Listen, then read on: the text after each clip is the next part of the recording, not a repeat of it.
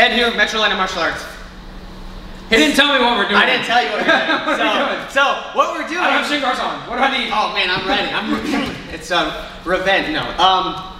You are on martial arts journey with the Rokas. Yes. All right. There we go. So Jeet Kune Do. I saw you did some cool videos recently with Jeet Kune Do.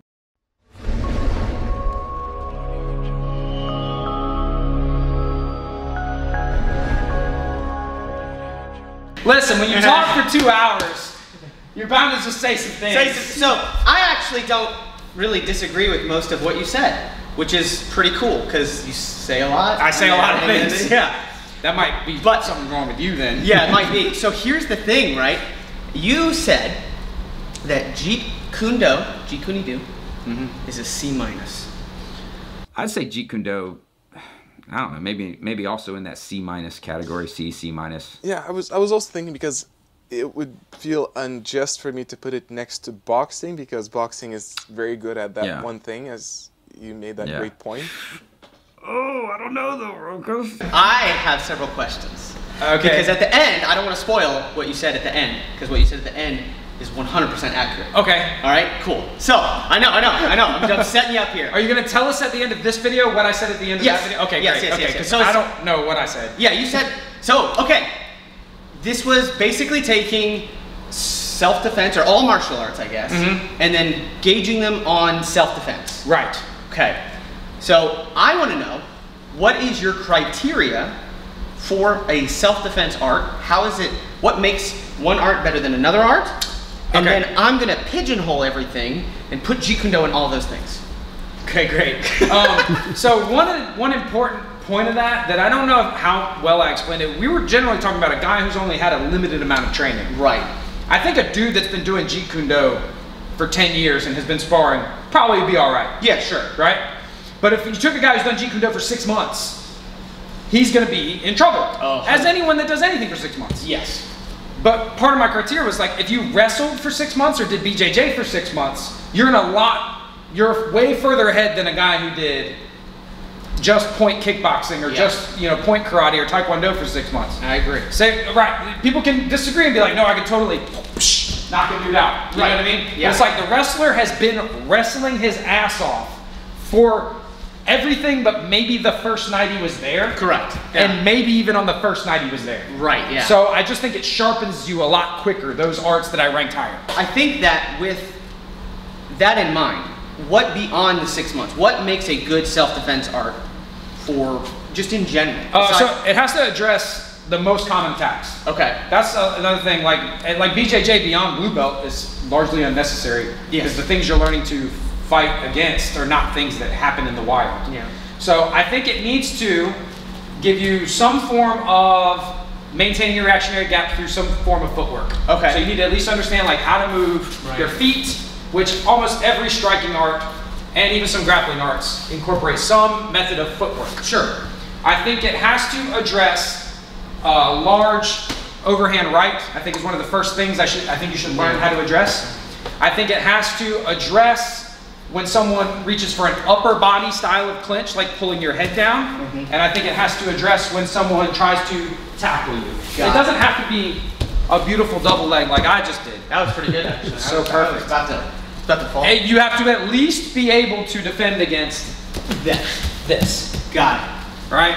Okay. I think, and then lastly, I think you have to be able to isolate a weapon hand of mine. Okay. And also, if you choose to use a weapon, that martial art should help you free that weapon hand. Okay. And I think that's 6 things. 6 criteria. Yeah. Yeah, and I think that sort of is self-defense. Okay. Because honestly, I'm gonna be frank. But even though I'm Ed, I also thought you were Ed. Yeah. I haven't been in a street fight. I normally avoid such places. I punched a kid in daycare once in the eye. And then, of course, I've been in. You were also a kid, though, right? I was also a kid. Okay. Yes. Yeah, that makes sense. You should start the story with that. I should start. Yes. You know, I've been in like competition matches and full contact stuff. That's different. So and I've taken martial arts that have taught self-defense as this is self-defense. But then I see it, and I'm always just like what am I defending against? Yeah. So I like the 6 criteria. Yeah. Because it sets up all the things that you would most likely you have to know how to deal with those things. So you will have to know how to clear ties. Yes. Right? You have to know how to block. You have to know how to move your feet. You have to know how to sprawl and frame. So here's a disclaimer. Jeet Kune Do only has like half of that. Yikes. Yes. So somewhere in the middle? Somewhere in the middle. Kind of like around that C, C minus? Yes, yes. So here's the thing, right? Footwork, it has all the footwork. You know, we just talked in the Martial Arts Unlimited about the pendulum. It has a lot of the and that's a great, I think that's a great way to just deal with somebody, especially if you had some sort of weapon. Yeah, you know what I mean? Yes. And I didn't need to set it up. So one of the criticisms of the pendulum step is there's a bit of a telegraph in it. Right. Remember, we're talking about self-defense. It's against a maniac, not a guy who's Israel Adesanya. You know, you're not trying to land a kick on Israel Adesanya. Right. You're trying to land a kick on a maniac who has a weapon like that. Yeah. So it's not. The context matters. Yes, and that's one thing I liked, or I wanted to talk to you about specifically, is because, you know, the right hand, Jeet Kune Do has things to deal with that. I don't know if I agree with extending away from your face, but it also has tight covers. Yeah. And it has the interception, hence the name of the art. Footwork, the other one was, it deals with the trapping range, which doesn't exist. Attempts to grab your upper body. Yes, and it deals with that. Controlling the arms or head of your opponent. Yeah. It deals nothing well with the sprawl. Yeah. Especially from, you know, let's say a kid wrestled for like 3 years.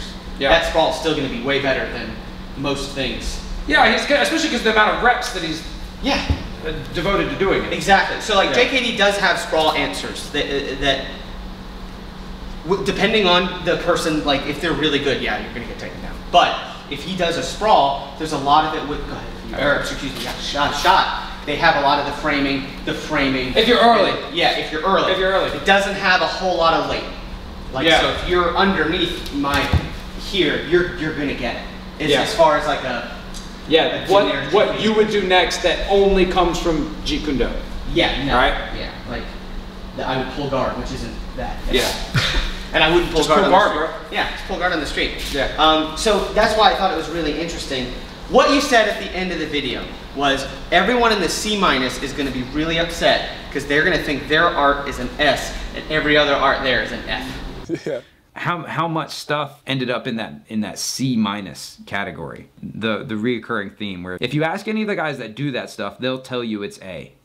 Or even S, some of them. Right. Right? Yeah. And if you ask anybody that doesn't do that stuff and hasn't thought critically about this stuff, they'll tell you it's all bullshit and it's F. Yeah. Did I say that? You did. Sounds very wise. It's very wise because I immediately was offended because it's just a C-, and then I thought about it. Yeah. And I wanted what was the company you were in though? You were around karate and you were around. I think you even had ninjutsu up there. No, I did not. I definitely put ninjutsu down. No, you did. I know you did. I even had boxing, which is kind of one of my that's primary disciplines. I think I had that ranked in the middle too. Yeah, and one thing I like about the discussion of it is because I don't advertise Jeet Kune Do as a self-defense thing. Yeah. I advertise Jeet Kune Do as something fun. As like, do you want to preserve Bruce Lee's art? Do you want to train like martial Bruce arts? Lee? It's martial arts. Yeah. And that's okay, by the way. Yeah. Hey, that's okay. You know you can just train shit because you just like it. You know that's all right. Yeah. You don't have to be a living weapon, or I could totally be a UFC champion, but I don't believe in being famous and rich. Yeah, or you know, sport. It's working the streets. Yeah. And I feel not good when people on the Facebooks are talking like, you know, oh, this wouldn't work. I would just eye jab and dick kick you, and because that's part of JKD. Yeah. One of the entries is, you know, going here. Like that's good. Yeah, no, it's solid. But like, what if it didn't work? Right? Well, and it's like, here's the problem. So you eye jab and dick kick, which is a solid combo. Yeah, no, you listen, just spam it. That's the problem that sometimes the reality-based self-defense crew that is like, well, it's all the good techniques are banned from sport. Yes. Here's what would happen if a kid who'd wrestled in high school, I was gonna say an MMA fighter, but a kid who wrestled in high school for a year. Yeah. Here's what would likely happen if he was deciding to murder you with his body and or a weapon. Yeah. You would eye jab. He'd say, ah, my eye. You would dick kick. He'd say, ah, my dick. And then you would go like this, right? And then he would have his eyes scrunched shut, his dick kicked in, but you would be underneath the guy who knows the fuck how to wrestle. Yes. You know? Exactly. And that's what I like. Like it really got me thinking, because like I try not to just immediately react emotionally to stuff. Yeah. And comment and. Well, then you shouldn't be on the internet. Yeah, I know, because I want to think rationally. Yeah. So the idea with it is is like I was like, okay, what do you think is self-defense? Yeah. And then what do I think self-defense is, considering I've never done that. Never self-defensed? Yeah, whereas, you know. Well, here's the thing is, notice I never picked an S tier. Because none of it really is self-defense. Because all of it's missing something. Yes.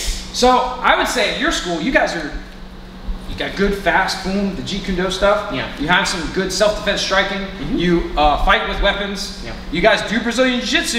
Yes. Here's all you gotta do. Add the fucking sprawl in there. You know what I mean? And you've got a pretty robust self-defense answer. Yes. None of those things have everything. That's why I had to rank boxing so low. Yeah. Because dude, a boxer will light you up on the feet. Yeah.